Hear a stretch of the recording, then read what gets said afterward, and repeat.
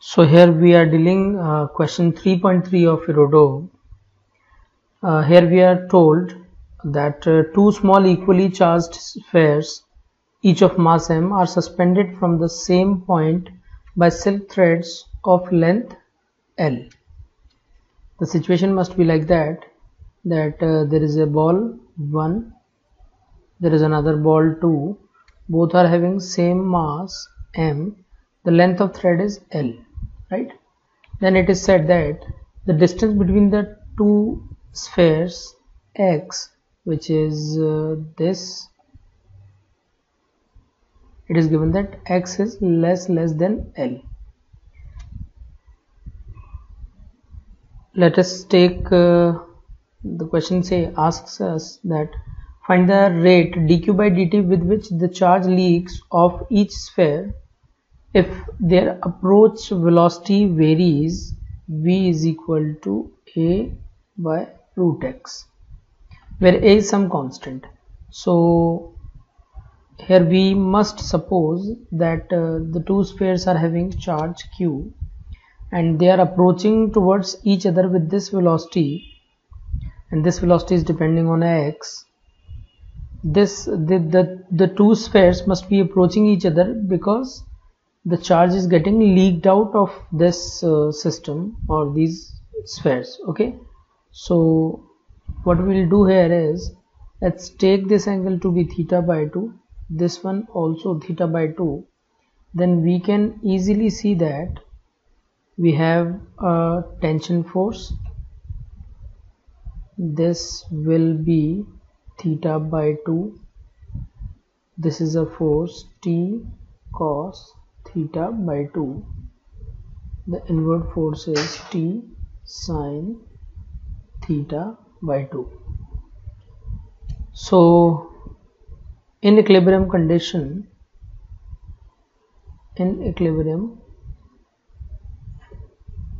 if we talk of equilibrium in x direction, then we'll say that there must be some electrostatic force acting on this ball or sphere, and T sin theta by 2 should be equal to electrostatic force, which is K Q1 Q2 by distance, which is x square.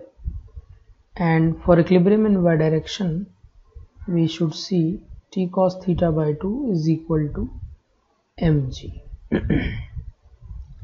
If we divide this equation 1 by this equation 2, then what we'll get is tan theta by 2 is equal to 1 by 4 pi epsilon naught q square by x square.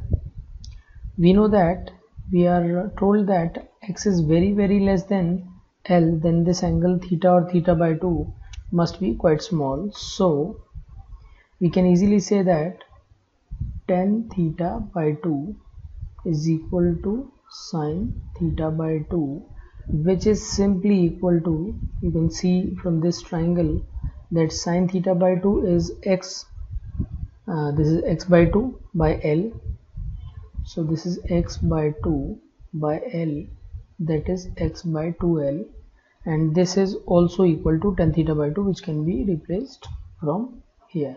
Okay, so x by 2L is equal to 1 by 4 pi epsilon naught q square by x square. So it comes out to be equal to x cube is equal to q square L by 2 pi epsilon naught, like this. So if we differentiate this equation, then what we'll get is 3x square dx by dt, which becomes velocity, which is given a by root x, is equal to 2q dq by dt, and all the rest of the things will appear as it is.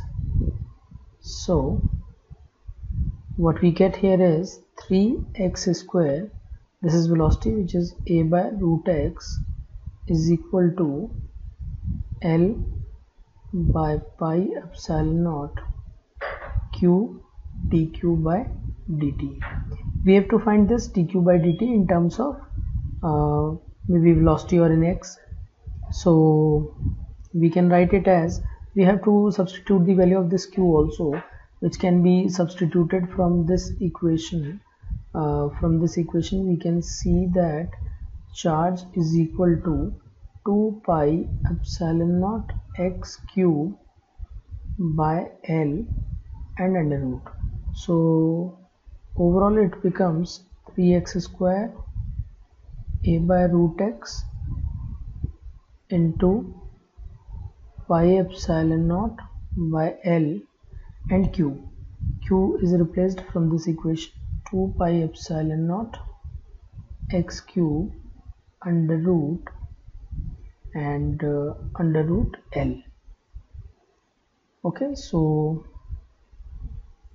what we get here is 3a x to the power 3 by 2 by root L 2 pi epsilon naught, and this is again x to the power 3 by 2 and x to the power 3 by 2, both gets cancelled out. So pi epsilon naught is also in numerator, so this is dq by dt. This is dq by dt. So this becomes 3a by root L by root 2 pi epsilon naught under root is equal to dq by dt. So this should be the final answer, right? Here I forgot one very small thing, which is this mg. So mg will be getting carried forward in all these steps like this, and here it will be mg, this is mg, and this is mg, I think. Okay, so right, and again mg. So here we'll get mg as it is and mg as it is, and when we'll be using the value of q from this equation, mg is an under root, and right, so what we'll get overall is mg here also in the final answer. Okay.